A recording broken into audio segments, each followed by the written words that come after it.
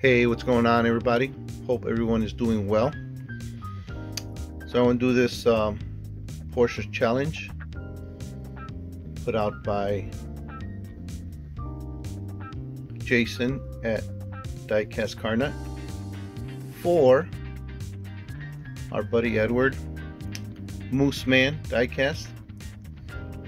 You guys heard he's going to be having some surgery done. So prayers for him. He will do well. At the end, just want to send out a shout out to some friends, Liz and Dan, but I will get to that at the end. For now, challenge is to show some Porsches, and this is the only Porsche I have carded. I believe I had another one, but I cannot find it. It might be in one of my videos, but it is a Porsche with flames and I cannot find it anywhere. But this one is carded simply because it is a factory seal. Figured I'll keep it that way. In 2017. Alright, so let's get started with these castings here. We will start here on this side. I'm not going to name them all, we all know the names of them.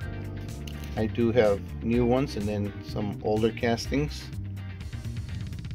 The Porsche is about the only one I do collect as far as exotics.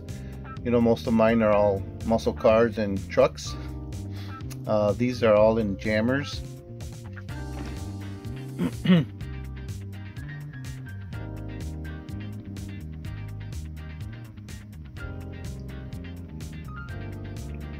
Yeah, I knew it would take too long to show them all individually, but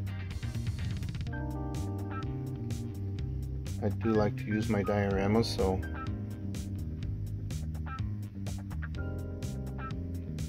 in the center here I have older ones. I'll show them in a bit. Gotta have the police. Gotta keep everything in order here.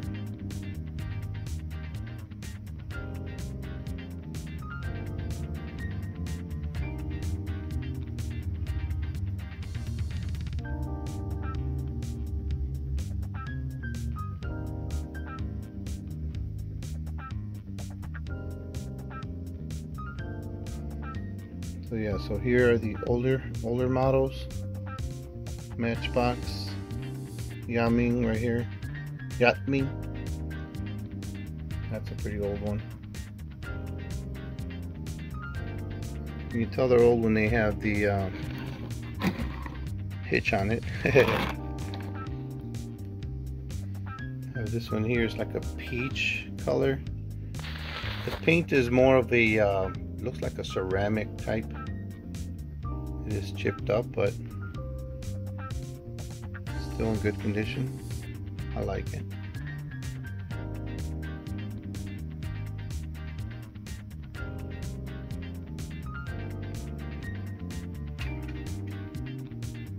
It's a nice one there.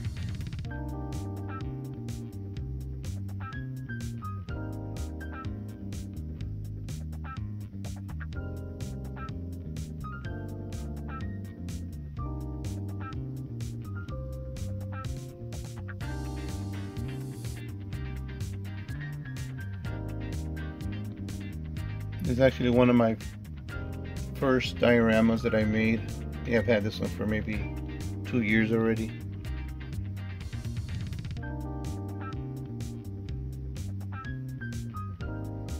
Oh, it took a good beating over my move, and I spent like half hour, 45 minutes before this video fixing everything, gluing everything back on.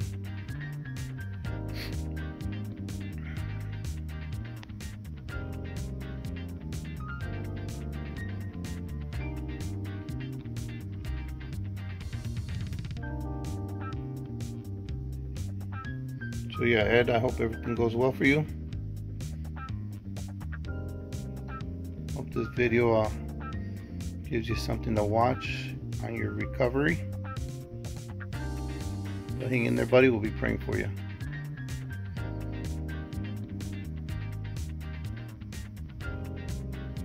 So yeah, for the shout out, Liz Mata and Dan Bond. Yep. Some really cool friends. Met up with them yesterday, and after we greeted, they're like, hey, your videos are doing great and this and that, and they say they wait for the notification. Once it says Jesse's videos, they throw it up on the TV and watch it. And I'm sure a lot of you others do the same. And just want to say thank you very much for all your support, for your likes and comments. So I really appreciate everything.